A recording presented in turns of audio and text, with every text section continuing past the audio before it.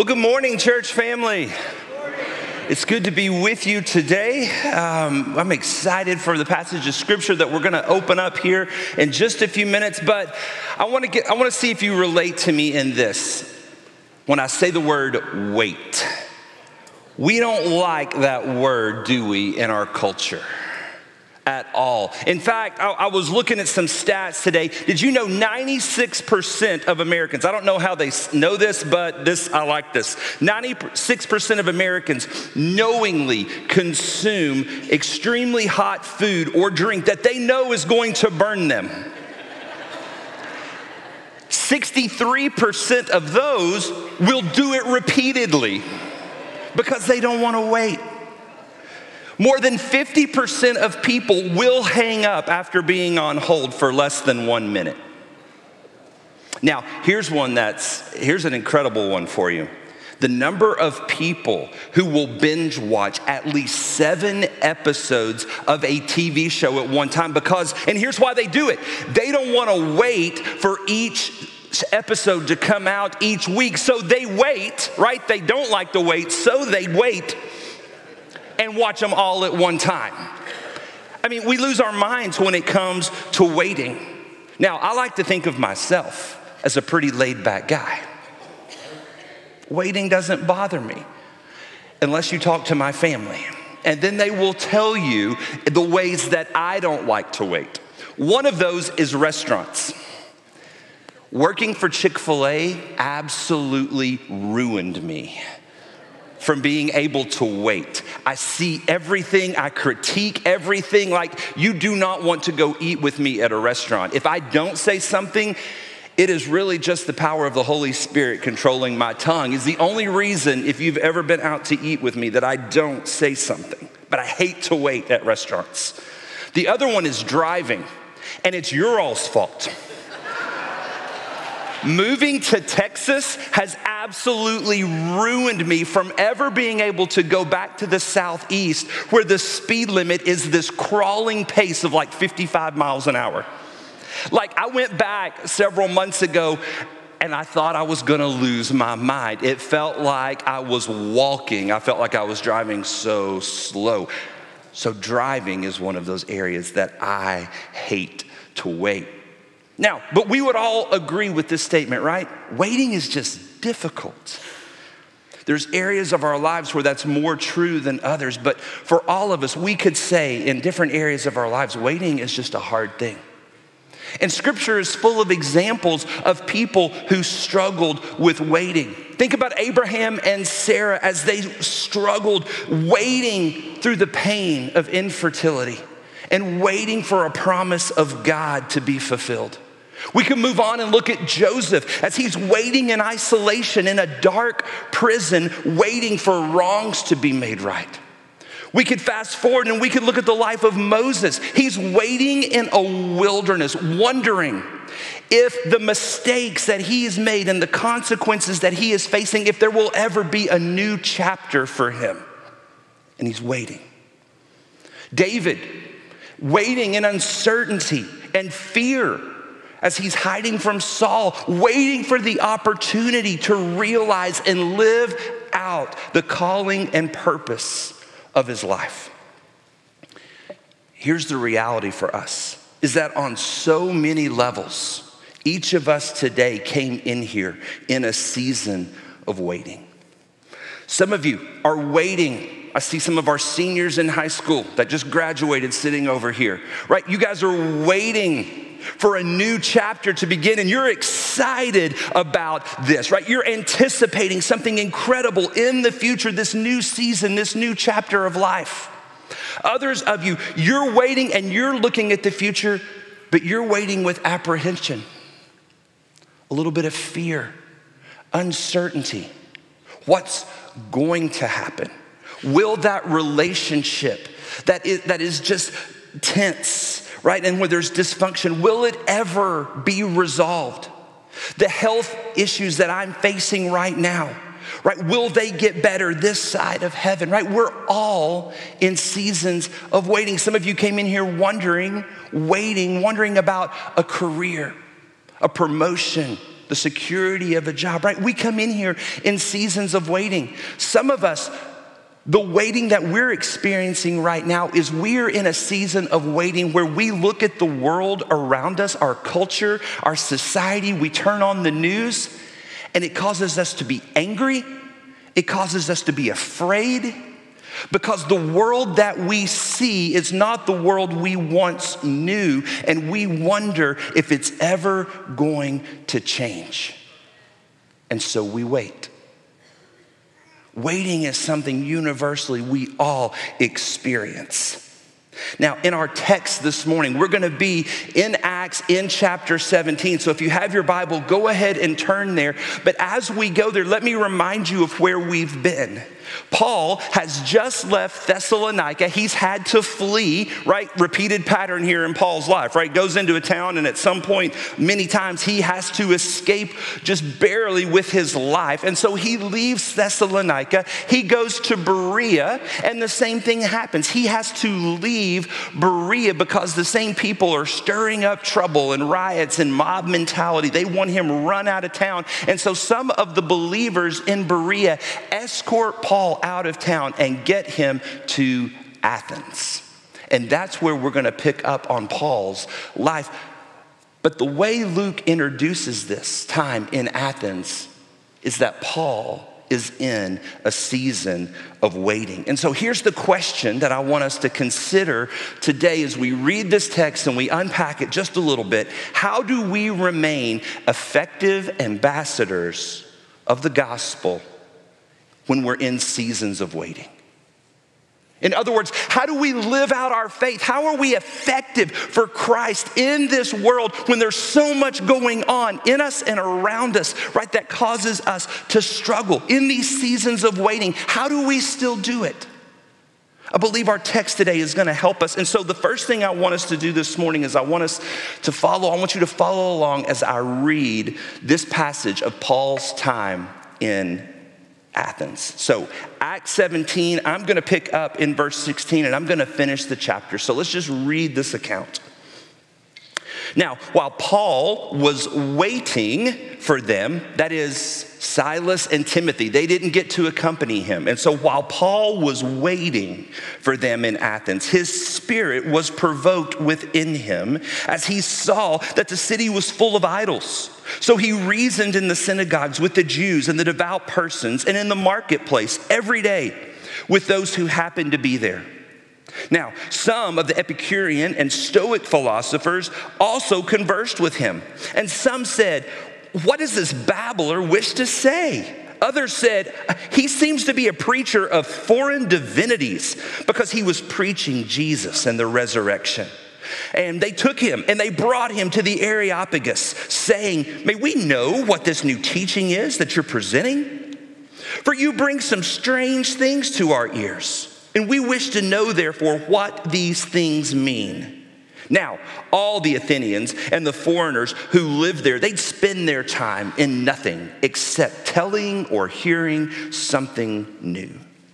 So Paul, standing in the midst of the Areopagus, said, "Men of Athens, I perceive that in every way you are very religious. For as I passed along and observed the objects of your worship, I found also an altar with this inscription, 'To the unknown God.' Now what therefore you worship is unknown, this I proclaim to you. The God who made the world and everything in it, being Lord of heaven and earth, does not live in temples made by man, nor is he served by human hands as though he needed anything, since he himself gives to all mankind life and breath and everything. And he made from one man every nation of mankind to live on the face of the earth, having determined allotted periods and the boundaries of their dwelling place, that they should seek God and perhaps feel their way toward him and find him. Yet he is actually not far from each one of us. For in him we live and move and have our being, as even some of your own poets have said, for we are indeed his offspring. Being then God's offspring, we ought not to think that the divine being is like gold or silver or stone, an image formed by the art and the imagination of man. The time of ignorance God overlooked, but now he commands all people everywhere to repent, because he has fixed a day on which he will judge the world in righteousness by a man whom he has appointed. And of this he has given assurance to all by raising him from the dead. And now, when they heard of the resurrection of the dead, some of them mocked, but others said, "We will hear you again about this." So Paul went out from their midst. But some men joined him and believed. Among those were Dionysius the Areopagite and a woman named Damaris, and others with them. Would you pray with me? God, this morning as we unpack this passage of Scripture, God, would you open our eyes to see the truth of your word? God, would your Holy Spirit apply it to our lives that we may leave here different because of the power of your word working in our hearts and our lives. So speak to us, I pray. In Jesus' name, amen. Now, a couple of things that I want you to see here as we make our way through this scripture. The first thing is that it's so important for us to understand that there are two important factors to consider as we read and examine this text. The first one is the culture of Athens. Now, if you know much about Athens, about Greek history, right, you would know Greek mythology, the plethora of deities that we worshiped. We even see it talked about in Paul's speech to the Areopagus, where he's like, listen, guys, as I was walking up here to speak to you, I looked around and you've got a God for everything, right? You've got statues to everything that could possibly be worshiped. You've even got a statue that says, in case we missed one, right, we're just going to have this one sitting right here that says, here's to the God that maybe we don't know about yet, right? So very religious, but very unsure is the culture of Athens. Paul has stepped into this culture. That's important to remember, right? Some of the terms that you, just to be aware so you don't get kind of bogged down in the details, but so that you know just three terms that you might not understand. Two of them are philosophies, the Epicureans and the Stoics, right? Just quickly what they believed, and this helps us kind of understand the culture of the day in Athens. The Epicureans, they believed that pleasure and happiness were the ultimate end. In other words, if it feels good, do it. Does that sound familiar? We got quite a few Epicureans in our day, don't we? But then there was another group. He says the Stoics. What did they believe? They followed a philosophy that said virtue, wisdom, goodness towards every living thing is what enabled an individual to reach a perfect union with the universe or with the gods. That was their belief. So those two beliefs are prevalent in Athens during this day. And then there's this group called the Areopagus. Who are they? Well, they are a group of leaders who would meet in a location northwest of the city of Athens on this place. This place they met was the Areopagus, and then their name as a group was the Areopagus. Okay, and so they would meet there on this stone mountain covered in seats, and they were kind of like a ruling council in Athens. They would hold trials. They would debate. They would discuss important matters. They would philosophize, right? They would settle disputes, and then they would even judge certain cases, particularly in the areas of philosophy and religion. And that's why they brought Paul in. He was preaching something different than they had heard, especially this resurrection of Jesus. So that's why they bring him before them in this text, is they want to hear more to decide whether it's okay for Paul to be teaching this strange new thing that they are not that aware of. And so just some terms, but those terms even help you understand the culture that we're dealing with in Athens. But there's another really important factor going on here, and that's the life of Paul. Think about everything we've learned to this point about Paul and what's going on in his life. Physically, his body has been broken and battered, right? He's battled health issues constantly, right? He's been beaten, stoned. Emotionally, You know he's wrestling with failures and doubts, right? He's isolated, right? His friends aren't even with him. He's alone in Athens. He's probably confused, wondering, what is God doing in this crazy thing that he's called him to? And so emotionally, Paul is struggling, and even spiritually. If I think about and try to put myself in Paul's shoes, battling discouragement, right? Battling discouragement as he is just constantly battling spiritual warfare. Every time he goes into a new place and presents the gospel, he sees God move, but then he's constantly under attack and having to flee for his life. So two things that are so important for us to understand: the culture that Paul has stepped into in Athens, but just the life of Paul as he steps into it. And can't we relate to that, church? As followers of Jesus, can you relate to that? That there are cares and there are burdens and there are things that you carry in your own personal life that can sometimes hinder you from living out who God has called you to be. But then also the culture of the day is another obstacle and is another roadblock that sometimes just seems to weigh us down. I think as we read this text, we are going to understand that the supernatural work of the Holy Spirit that strengthened and equipped Paul to be able to lift his head above the culture, above his own circumstances, so that he could see what God had called him to do and be able to persevere, is the same Holy Spirit that will empower us to be able to do the same thing in the world that we live in today.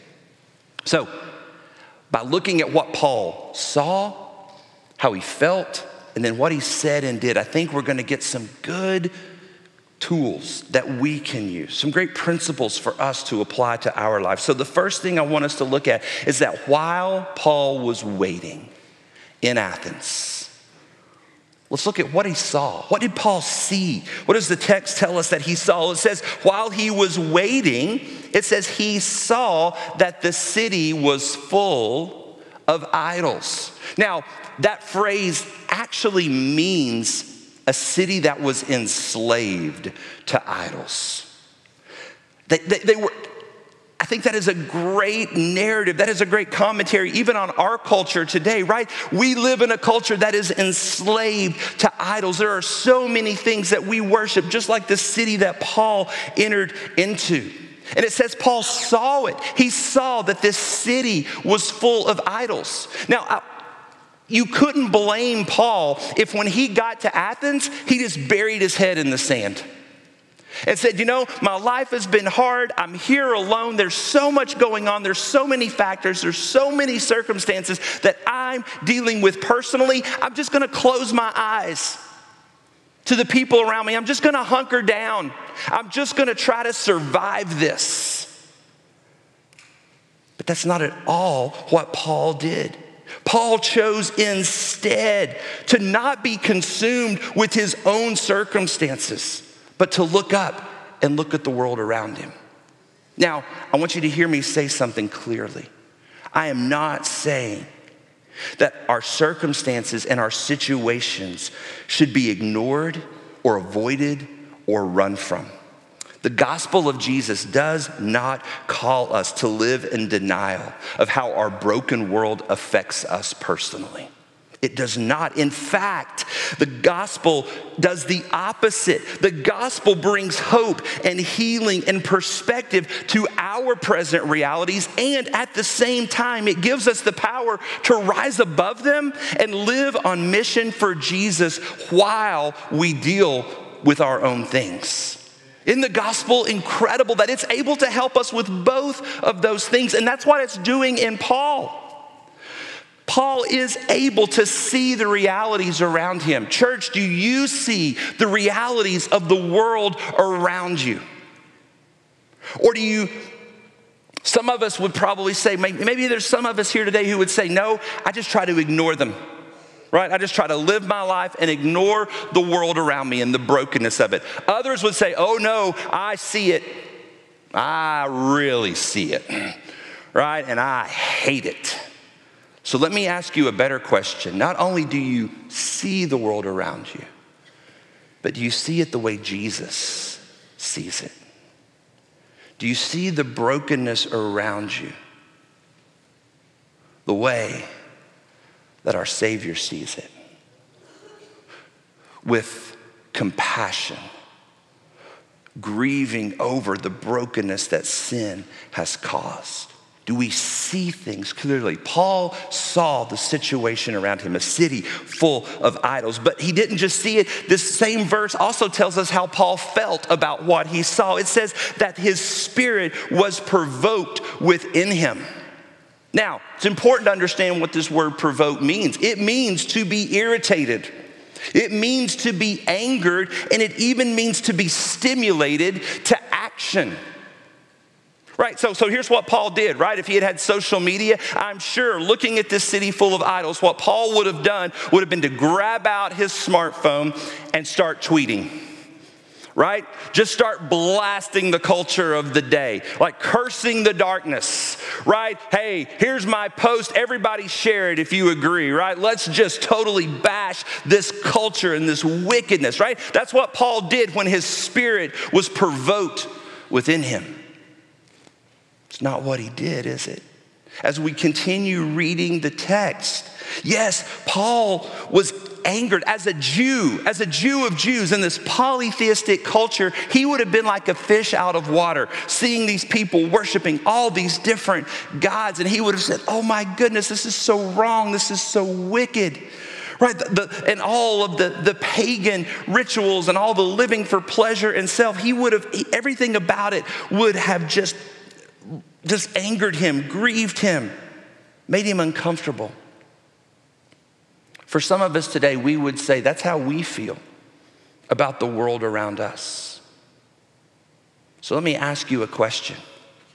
When the culture around you provokes the spirit within you, how do you respond?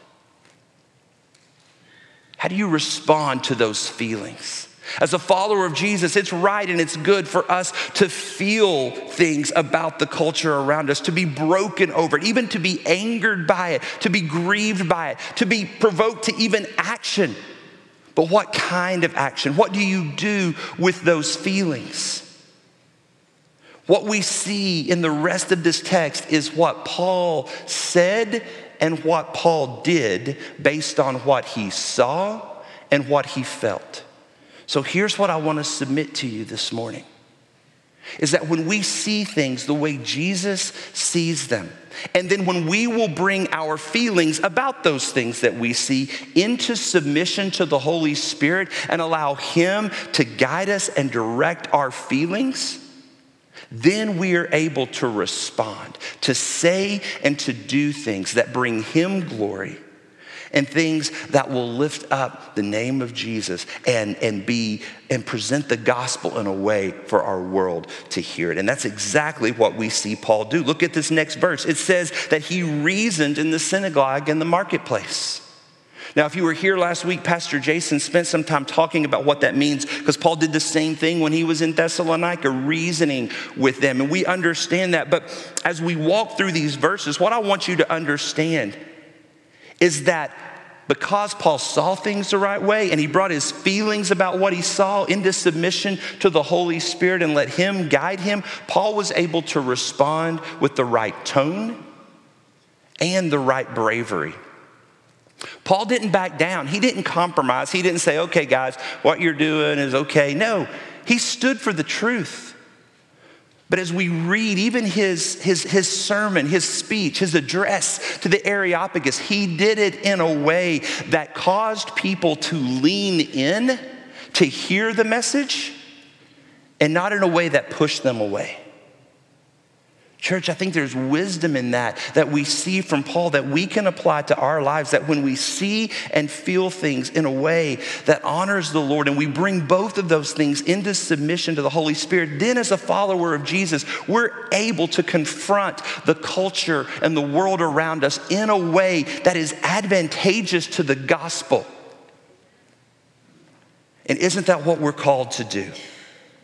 So in his time, in the synagogue, in the marketplace, it says every day He reasoned, he talked to them about the resurrection, about the hope of Jesus. Now, our time's not gonna allow us to be able to dig in to this entire sermon. I would love to, right? But if I spent time unpacking Paul's sermon before the Areopagus, we would be in Acts for years, right? If we took that amount of time going through this passage. So what I'm going to be able to do this morning is look at it from just a high level, look at this sermon as a whole and show you just 3 movements in what Paul is saying to the Areopagus that I believe is going to be really helpful for us to answer that question of how we live as ambassadors for the gospel, even during seasons of waiting as we live in this world.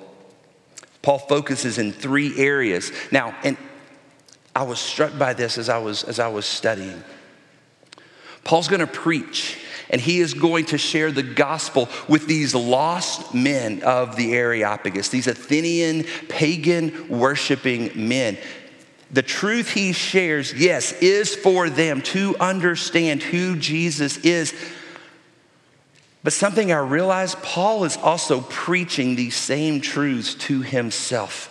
Because the very thing the culture of Athens needed to hear in order for them to understand who Jesus was and is, it's the very thing Paul needed to be reminded of so that he could even rise above his circumstances and live in this culture and still be effective for the gospel. He needed it too.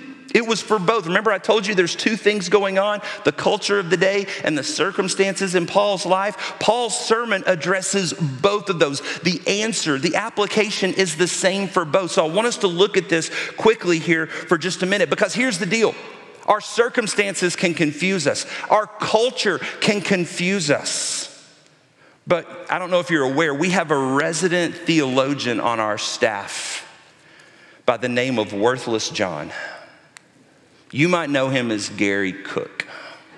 Now, before you get mad at me, right, and say, that's how mean of you to call him Worthless John. He came up with that name himself back in another life when he was a top 40 DJ, okay? So that's but the theologian, Worthless John, says this about what Paul is dealing with here. He says that what our culture confuses, the gospel clarifies.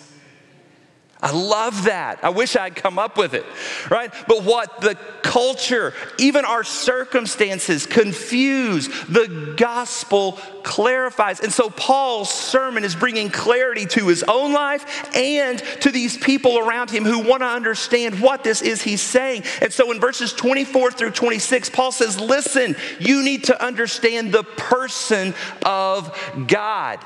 And he goes through and he talks about who God is. And we don't have time to unpack it, but he says he's the creator. It says he's Lord. He says he's self-sufficient. He doesn't need you. He doesn't need anything. He does not need to be served by human hands.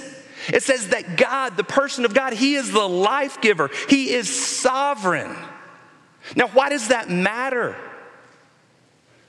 The person of God gives us confidence, and it gives us perspective. These Athenians needed to understand how different the one true holy God was and is from all of their deities. But church, we need to be reminded of the person of God, because so many times we live like God is not in control. We live like we are in a world that is out of control, right? And then we get to the place where we feel like there's no hope and everything is just causing us to be afraid and to hunker down and just hope to get through it. The person of God gives us confidence to live, and it gives us perspective as we live. We need to be reminded of the person of God. But in his message, Paul also says, not only do you need to understand the person of God, you need to understand the plan of God. And so in verses 27 through 29, he lets them know, listen, God's desire, God's plan was for you to draw near to him. He wanted to reveal himself to you, to mankind. He did that in the person of Jesus. And why did he do it? Because he wanted to be personal with his creation, with humanity who was made in his image. He wanted a relationship with you. And so the Word became flesh and dwelt among us so that we could know who God is. That was God's plan. That's what all of Scripture is unpacking for us, is the plan of God was to draw near to sinful humanity. And the only way to do it was through Jesus Christ and his death on the cross. Amen? But that's the plan of God. Well, what does the plan of God help us be reminded of for those of us who's placed our faith and trust in Jesus? Church, be reminded that the gospel, this plan of God, gives you comfort and it gives you assurance. God is not far off. God has not left you. Right? We're not deists. We don't believe that there is this powerful God who created everything and then wound it up and left us alone. That is not the God of the Bible. That is not the God that we worship. The God that we worship, his plan was to draw near, to deal with our sin. That gives us comfort. That gives us assurance to live in a broken world. All we have to do is be reminded of the cross. The cross is not just something we think about when we think about dealing with heaven or hell and salvation. No, the cross reminds us of every day the truth that the extravagant love of God sent his son to the cross so that he could draw near. There's so much comfort there for us. There's so much assurance there for you and I. But then Paul concludes his message by talking about the invitation of God. And it was simply this: to repent and to believe in Christ. Now he focuses on the resurrection. Why did he do that? Because without the resurrection, we have no gospel, right? It was not disputed whether Jesus died or not. That fact was known, that there was this man, Jesus, who lived on this earth, and he was this great teacher, and he did all these signs and miracles, but then he was nailed to a cross. Listen, our hope comes from the resurrection.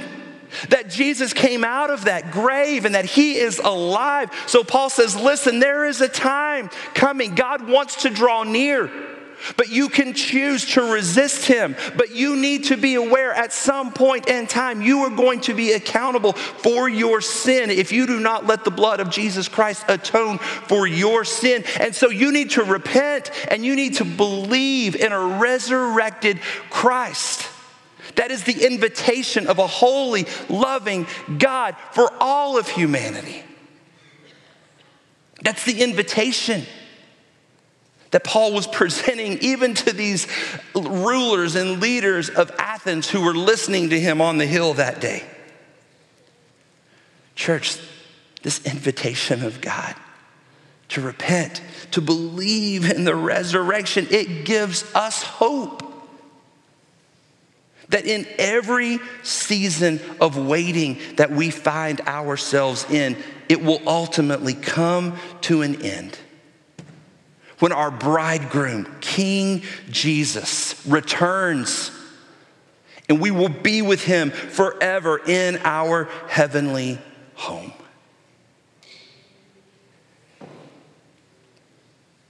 Church family, you may have been in church your whole life. Isn't it good to be reminded of the person of God, of the plan of God, and the invitation of God? Doesn't that help you be able to put everything around you in perspective and to lift your head above it and not be defeated by it, but be able to thrive even in the midst of it in a way that makes you an ambassador for the gospel and to live on mission for Jesus? I want to submit to you, that's how Paul was able to do it.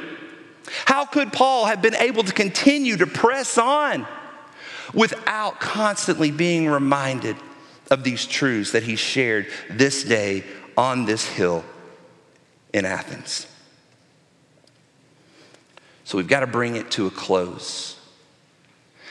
And in these last verses of the passage, right, if we were to look at these, we would say, man, Paul's time in Athens was a failure. Luke tells us that most of the Areopagus mocked him and they rejected his message. He was even dismissed by the council, right? Some would say that them saying, we will hear you again on this matter, was just kind of their pious, looking down, condescending tone toward Paul, like, okay, get out of here. Oh, yeah, maybe we'll hear you again one day. I don't know. But they shut him down. I do know that. And it's clear because Paul leaves Athens that he was not welcome, that these leaders were not going to license his teaching and allow him to continue to teach without consequences. So Paul had to move on. Luke names two people in the text who placed their faith in Jesus, Dionysius and a lady named Damaris.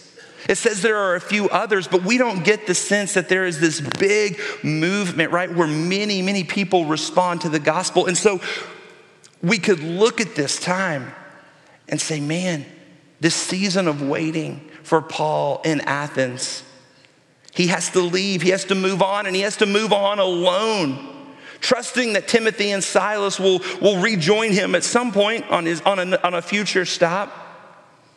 So can you just imagine, even though Paul is preaching the gospel to himself and he's trying to remain faithful, he's probably discouraged, right? He probably has doubts, wondering, even Paul could have at some point said, is it worth it? Right? Did I miss something? Right? The circumstances are just too heavy in my own life, right? The response I'm getting, maybe I've missed something. Maybe I need to regroup. Maybe I need to think about this and do something different, right? Paul leaving Athens, I imagine he is incredibly discouraged and defeated. But here's what Paul didn't know. Is that his speech before the Areopagus would go down as one of the greatest speeches ever given in Athens. There would be countless books written about Paul's sermon to the Areopagus. A few hundred years after Paul left Athens, there would be a church meeting in the Parthenon. 19 centuries later, when Greece finally became a sovereign nation again, this group that rejected and mocked Paul for preaching the resurrection, do you know that even to this day on the Areopagus, on a flagpole, the flag of Greece is lowered to half staff on Good Friday. And guess what happens on Easter? They raise it back up. This people who mocked the resurrection, now, even as a country, they remember it and they celebrate the resurrection. Paul didn't know any of that. Church, can I remind you, your circumstances, this season of life that you're in, it may feel overwhelming, but you don't know what God is doing in the midst of it. You don't know how God is going to use things that seem insignificant and difficult right now for His glory. You don't know the impact your life will make just by your faithfulness, even when your faithfulness doesn't seem to be making a difference. Right? We can't look at the results around us in order to decide whether we're going to be effective ambassadors for Christ. No, we have to look to Christ.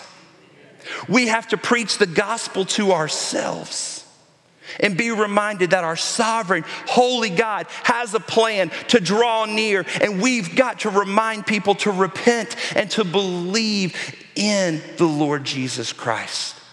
And we need to be reminded of that ourselves. So as our praise team comes this morning, I want us to close by thinking about, what do we do? What do we do with this message? Child of God, I hope this morning that Paul's message to the Areopagus, that he was preaching to them and to himself, will help you have perspective and purpose and allow you to access the power of the Holy Spirit that's available to you in every season of life, in every season of waiting, so that you can have kingdom impact on the world around you. Can I just tell you today, based on the authority of God's word, not my own, the gospel reminds us that our discouragements don't have to distract us. Our disappointments don't have to deter us from living on mission for Jesus. And even our doubts about what may be going on in the world around us, they don't have to defeat us. The gospel has an answer to all of those if we will renew our minds and our hearts with it on a daily basis. So maybe this morning, in just a minute as we sing, maybe, child of God, you just need to pause right there in your seat or maybe at this altar, and you need to preach the gospel to yourself. You need to bring your discouragement. You need to bring your doubts. You maybe need to bring your disappointments and just lay them at the feet of Jesus and say, I don't know what you're doing in this season of my life, Lord, but I know enough to know I can trust you because of who you are, because of what you're doing, because of what is available to me in Christ. I can trust you even with these things that I don't understand. So God, would you give me the strength to lay these at your feet, and would you be the lifter of my head and allow me to continue to live a life of purpose that glorifies the one who gave his life for me. Maybe you're here this morning and you're like Dionysius or Demarius. And the invitation for you this morning is repent and believe. You need to respond to that invitation and place your faith in the person of God, to understand the plan of God and to respond to the invitation of God, to become a follower of Jesus, to realize that the only hope that we have is found in the gospel from the God who drew near so that we could know him. I don't know how God is dealing with you today, but I know his Spirit is moving. He's faithful to use his word to encourage, to convict, to equip us.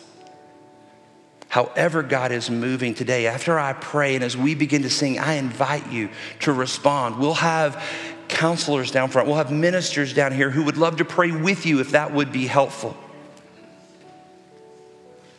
But let's be faithful to respond this morning. Lord Jesus, would you take your word? Would you use it this morning? Thank you for who you are. God, help us to see things clearly. Help us to feel the right way about things and help us to respond in a way that lifts high the name of Jesus. God, would you take your word and use it? We pray in Jesus' name. Would you stand?